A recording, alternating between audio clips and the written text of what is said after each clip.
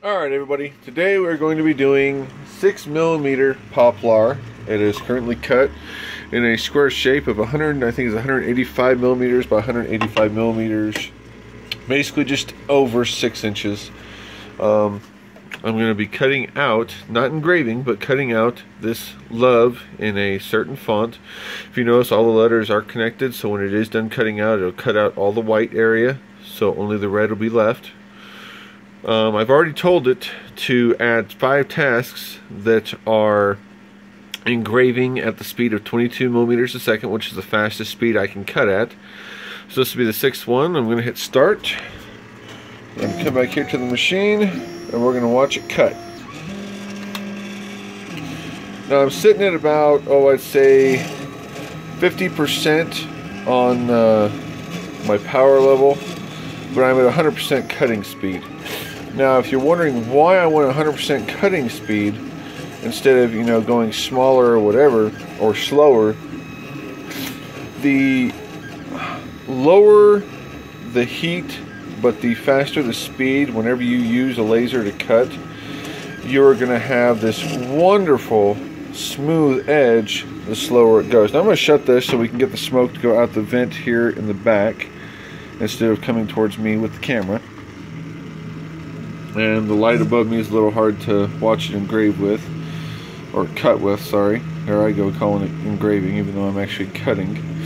And this is 6mm poplar. This is not 2 or 3 or 4mm. This is actually 6mm poplar, hardwood.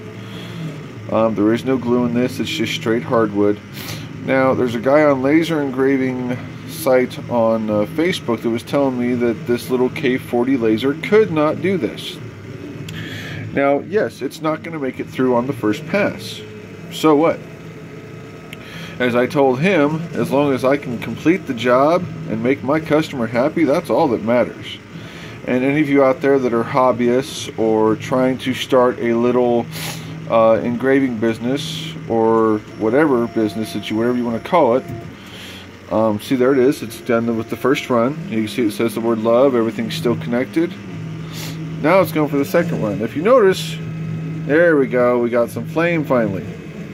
But if you notice, it's very little flame. It goes out almost instantly.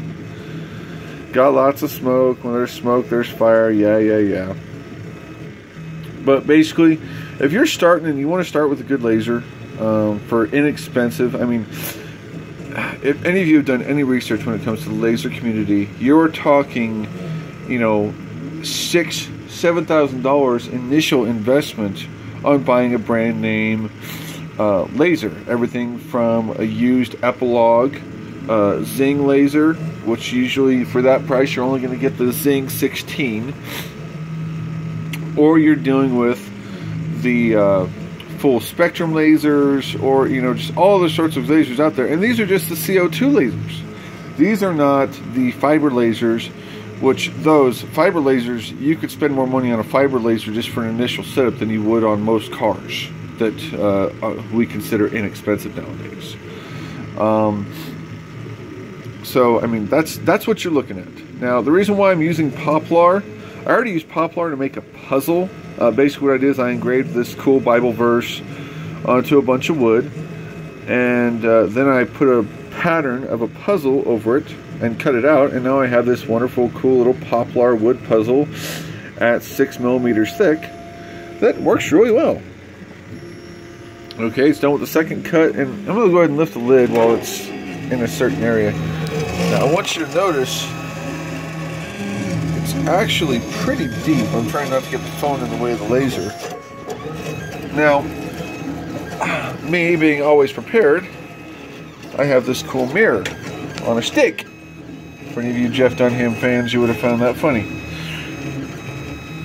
Anyway, so I'm going to go ahead and I'm going to hook that over so you can see underneath. Now, if you notice, we're not seeing anything yet. Okay? It's probably not going to make it all the way through the wood until about the 4th or 5th cut cycle. And yes, am I going to have some charring on the wood around it? Yes, I will. But you know what? A lightly damp cloth rubbing on the edge is going to get rid of the majority of the soot and darkness that you'll see around it. So, let's see, am I cutting through the wood yet? I'm blacking out the mirror from this angle, so if it does go through the wood, you'll be able to see it. Remember, we are sitting on a metal bed, so we're not looking too advanced. So there's the side of the laser, so we know we're in the middle somewhere. You can easily, when the smoke clears, see where the laser gets through. Now, I'd say, looking at this, we're probably about halfway through, if not 2/3. So we're going to go ahead and we're going to keep watching that mirror as we watch the rest of the cutting. And keep an eye on the mirror, because as soon as it starts to go all the way through, you're going to see the light of that laser showing through the wood. As you notice, it goes in the grooves. You're seeing there's not much refraction, there's not much flame, but you are noticing there is some smoke. There's always going to be smoke. You're dealing with a little stick of fire the width of a human hair. So, be as it may, and you're dealing with a little bit of smoke. I've dealt with worse smoke from bonfires. So,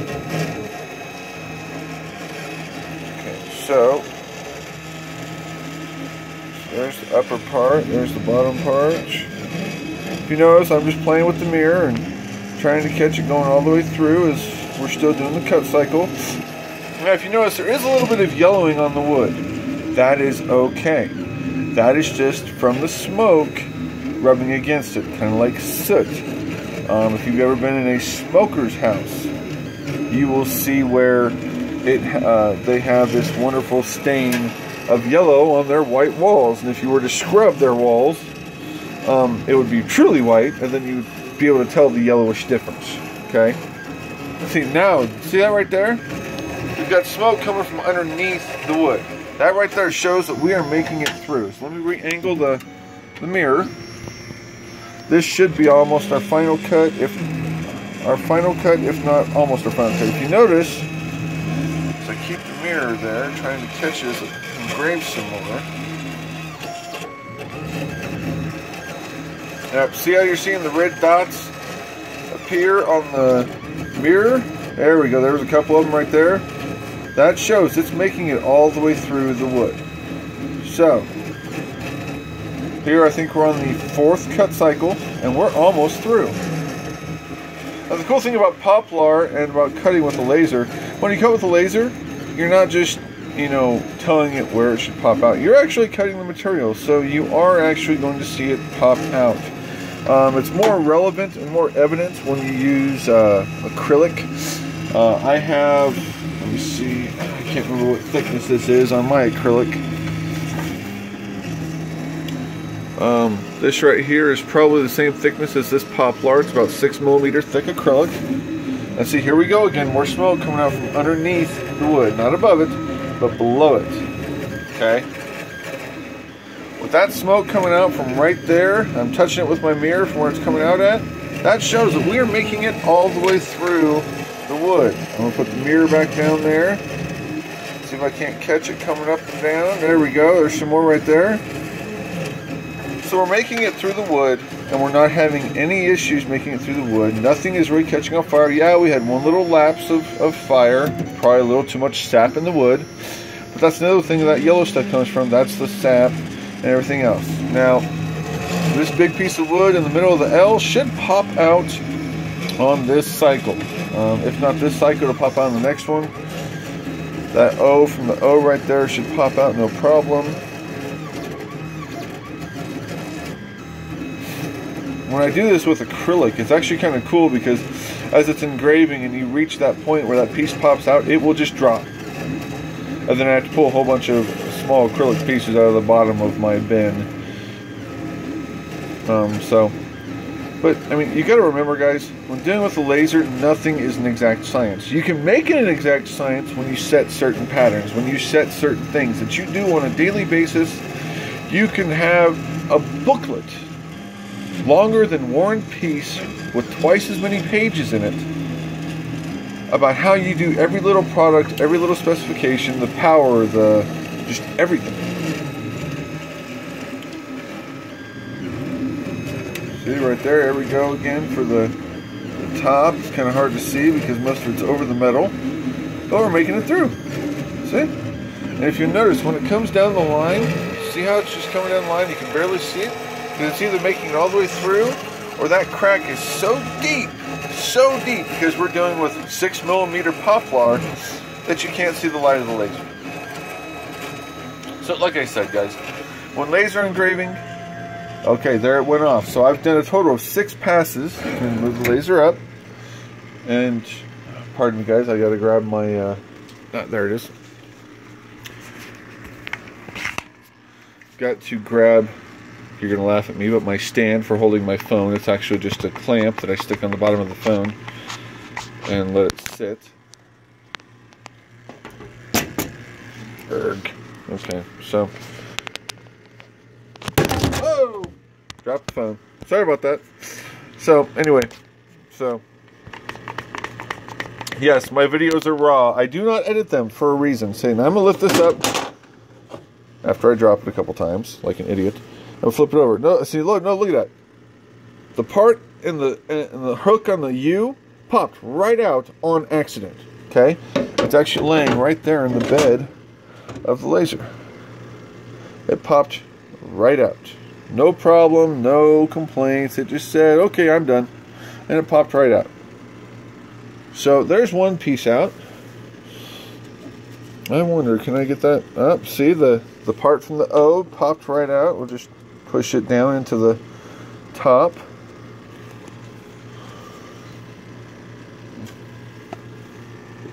I can't find my little screwdriver I usually use to do this.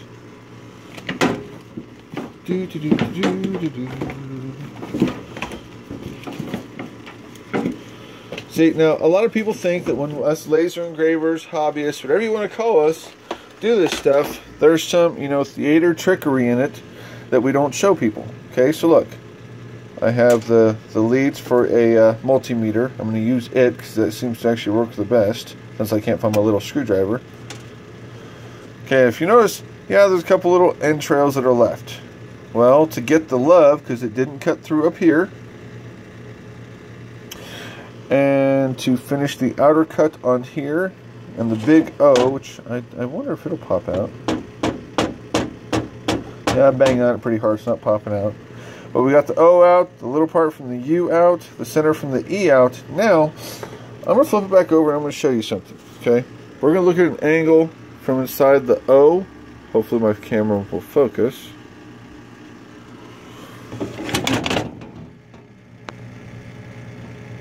There we go. I thought I had it focused. Okay, so you can't see it very well on the camera, but it's not burnt. It's not charred. It has a light brownness to it. So yes, it's been around something that's been burned, and that's mainly from the soot coming out from when the smoke was there. But it's not charred. You're not talking about, see, there we go. There's a good shot of it. You know, it's not black and burnt, and if you rub your finger on it, your finger's going to come out black. It's not like that. It's nice and smooth. It's got a good finish to it. Working these K40 lasers is like working a piece of fine machinery. You have to figure out how it works and how to make it work best for what you need it to do. I've done everything from wood engravings on plaques. If you notice all these wonderful little blanks here, those are countertop laminate samples. These are gray, not polyurethane, but plastic discs, okay? I have more poplar here. I have oval and rectangular plaques that I bought from Walmart. These work great to engrave on. They already have an edged border on both sides. I have a full box of colored tile that looks like marble. And plain white tile. When dealing with plain white tile, you want to use a stain to go inside the engraved part of the tile to make it work. Here is my dog tags. I do dog tags for customers. Green Bay Packers, if you don't know what that one is, you're crazy and don't know your American culture. That is the Mustang symbol, and then of course an Audi symbol. 3D ant, made in wood, and plastic. And if you see, right here's the wood I cut it out of. The plastic I already threw away. You know, just to show you how creative you can get with a laser, there is no limits. Here is a piece of just junk hardwood I had. I engraved on it. And then, to make a stand for it, I used a 2x4. And then I engraved on the 2x4. I routed the edges to give it a nice finished... give it a nice finished look. And then I put a nice clear coat, not a clear coat, but a stain on it. Okay? And then my buddy now has a Happy Horse Ranch holder, sign and holder for his sign. So, I mean, there is no limits to what you can do with a laser. The limits are strictly your own imagination. Here are laminate floor samples. They come in many different shades and colors, and when they engrave amazing. It's something you should really check out if you're laser engraving. Remember that the biggest part of laser engraving is not what you engrave or how you engrave it. It's whether or not you have the contrast to make sure that it looks good when you engrave it. So I'm going to set the cut cycle for another 3 cycles. Should be more than enough to get through what I need. Actually, I'm going to go 4th just because I accidentally hit add task one too many times. And now you're probably wondering, what's it going to do to the areas that I've already punched the wood out of? You know what it's going to do? Nothing. Because that wood has already been cut away with the laser. Therefore, it's not going to do anything. It's just going to zoom right by it. And if there's any little tidbits sticking out like there was in the O and the E, it's just going to instantly burn them up.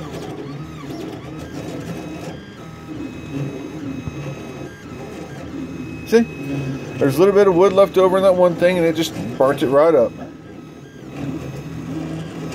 And now it's going to go around the bottom half, go around the top half, and I'm going to be done. So, like I said, guys, the only limit to laser engraving is your own mind. If you are smart enough to think of a way to do it, if that means repeating the same step over 50 times, or finding material that's thinner so you can do it, that's completely up to you. It's your life, your laser engraver.